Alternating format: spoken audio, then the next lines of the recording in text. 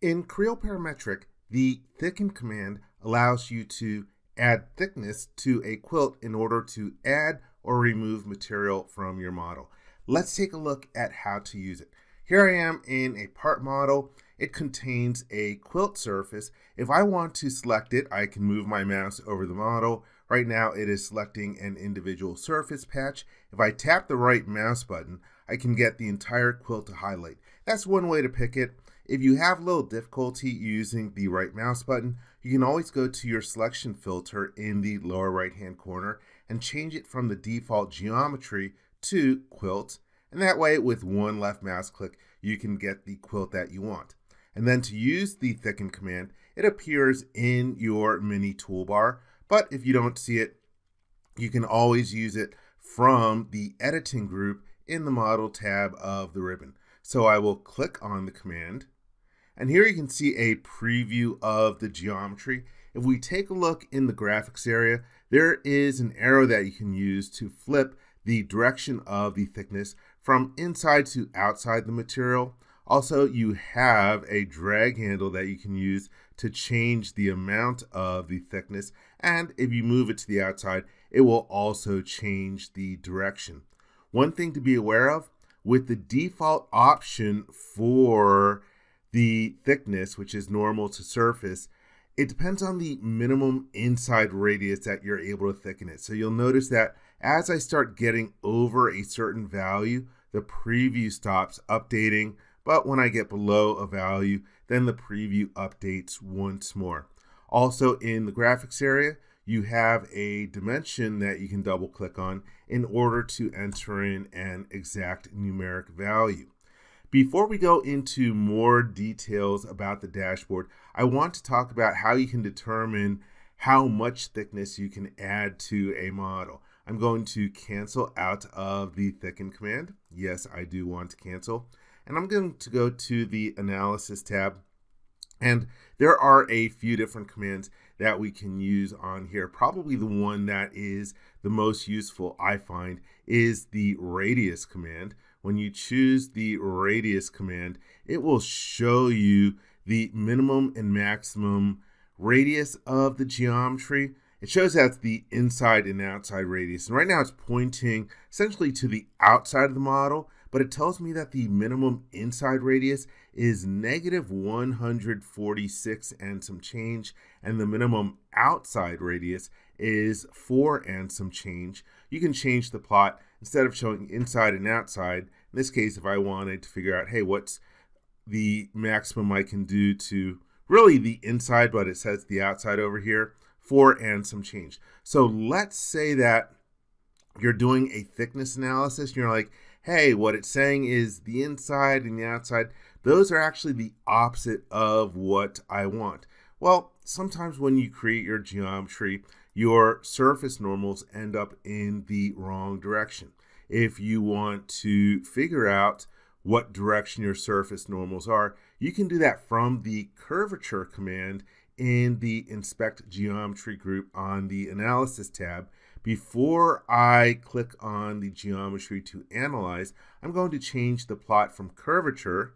Actually, right now it doesn't have the options that I want. Let me select geometry first. I'm going to tap the right mouse button again to get the quilt selected.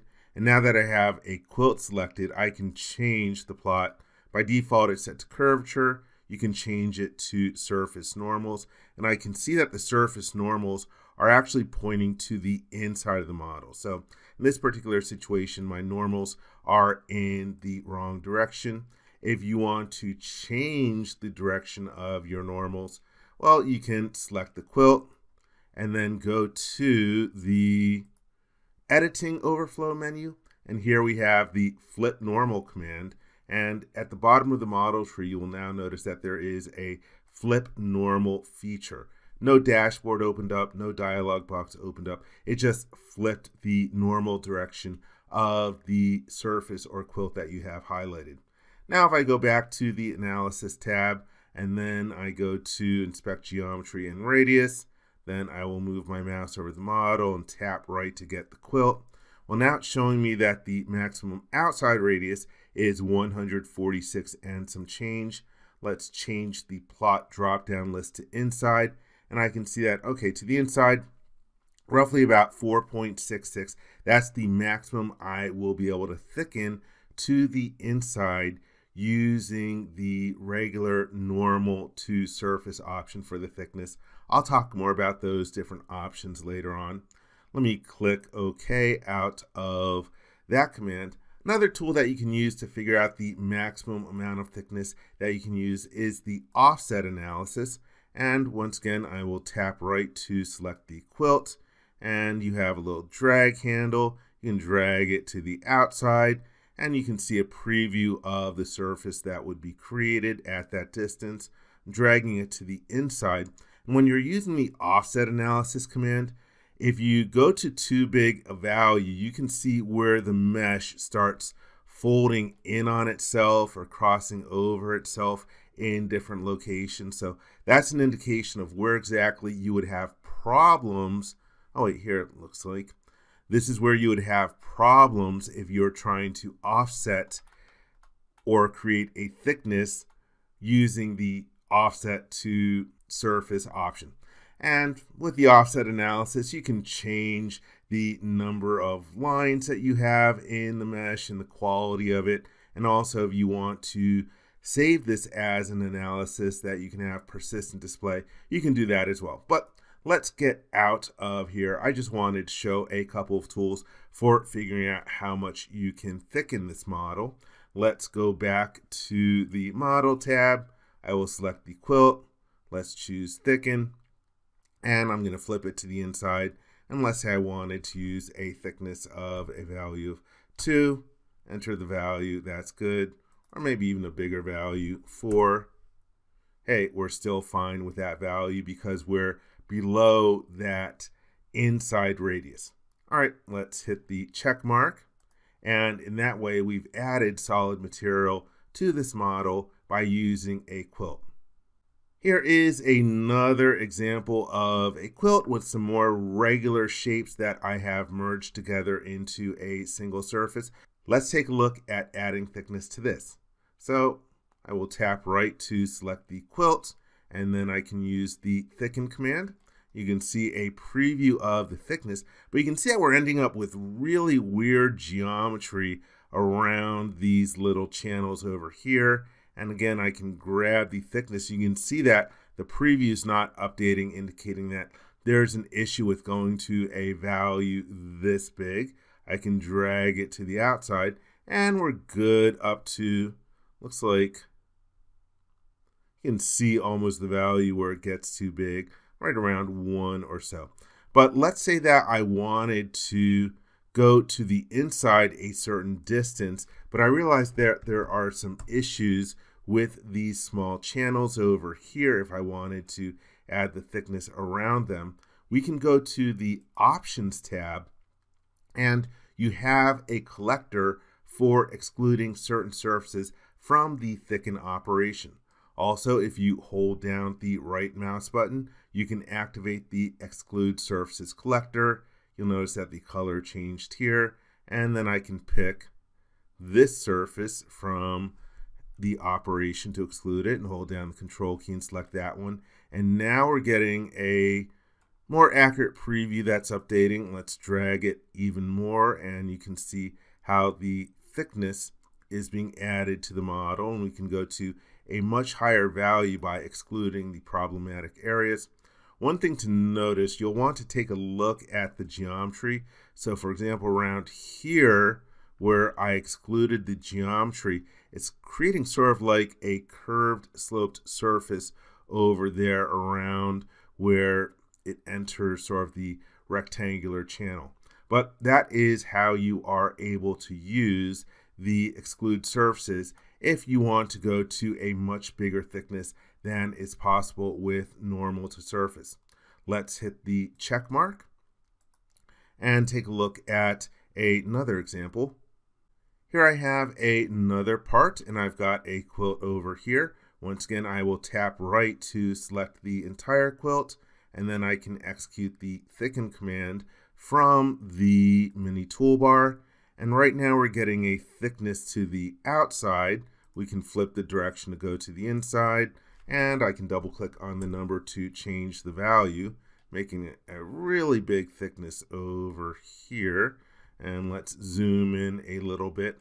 Right now we are having material added to the model, but since we already have geometry in our part and we have our Thicken Quilt intersecting with it, rather than filling with solid material, we can choose to remove material.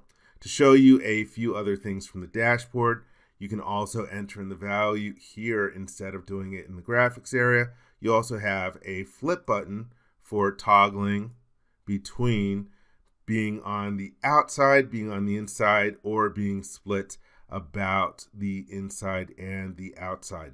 If I go to the Body Options tab, oh yeah, one other thing to mention about that. This is a three-way flip button as opposed to the arrow on the screen. On the screen, I can change it from inside to outside, but with this particular arrow over here, I actually have 3 different settings where I can be inside, outside, or split on both sides of the quilt. Let me change back to the inside. And also, you have a Body Options tab. And in this particular situation, since I am removing material from the model, I can choose which body is going to be affected. You can select all if you have multiple bodies, or you could choose selected if you wanted to affect one certain body. If I change this back to fill with solid material, rather than having this be added to body 1 by default, you could choose to create a brand new body in the model. But I'm going to change this back to removing material from body 1. I'm happy with that. Let's hit the check mark in order to complete the feature. And in that way, we've used the quilt to cut away material from our part. Let's take a look at some other options that you have available to you. So again, I have a quilt in my model. Let me tap right to select the entire thing and then choose to thicken it. And right now I am thickening to the outside. That's fine. Let's change this to a value of 1. And I can pretty much go probably like out to infinity with the thickness based on the prismatic geometry that I have in this part. Let's take a look at the Options tab. The default geometry creation method is normal to surface. So in other words, when it creates the geometry, it's going to be normal at every location along the surface. If you go to the drop-down list, you've got 2 other additional options over here, controlled fit and automatic fit. So if you have a situation where you're trying to offset a distance greater than the minimum radius, well, you can choose controlled fit, and in that way, Creo Parametric will find a way to thicken to the value that you specify by altering the geometry. In that particular situation, you're giving Creo Parametric some other additional controls. Let me show you an example in the first model of this. Okay, back over to this part. Let's go to the Thicken command, and I'm going to edit definition. Unless I try to go bigger than that 4.66 value to the inside, let's change this to a value of 8 to the inside. And then if I try to hit the check mark, you'll notice I get this warning over here, and this is the Define Special Handling dialog box. It's telling me that the feature cannot be created as defined. Do you want to create the feature successfully using the recommended special handling definition? And it says the affected surfaces are highlighted. Don't really see which ones they are highlighting over there. But let's click the Yes button. And in this particular situation, some of the surfaces were not included in the thicken operation. So now if we go back to the thicken feature and edit definition, and then click on the Options tab, you'll notice that Creo Parametric automatically excluded certain surfaces from the thicken operation. This is the special handling it was talking about. I'm going to right click and remove all these different surfaces and then change the geometry creation option from the default normal to surface to automatic fit.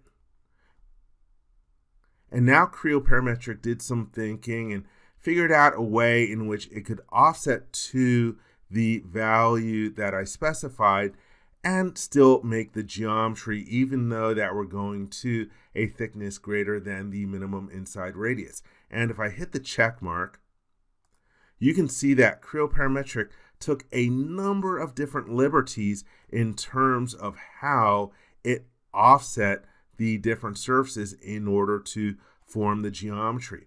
Again, when you're using this automatic fit, you're giving Creo Parametric a number of different controls. Instead of using the automatic fit, if you edit definition, we can go to the Options tab and change from automatic fit to controlled fit. This is going to require the specification of a coordinate system. It's using the part's default coordinate system, and right now it's allowing translation in X, Y, and Z relative to that coordinate system. I will hit the check mark. So here we ended up with a different result for being able to thicken to the value greater than the minimum inside radius. Let me jump back over to that previous part in order to talk a little bit more about that controlled fit. All right, so we've got the quilt again. I'm going to select it and then go to the Thicken command, and let's go to a value that's big enough to see. Well, let me change this to a value of 2 to the outside. And from the Options tab, again, we're going normal to surface over here, but instead I will use a controlled fit, and it's using the default coordinate system, and it's allowing translation in X, Y, or Z.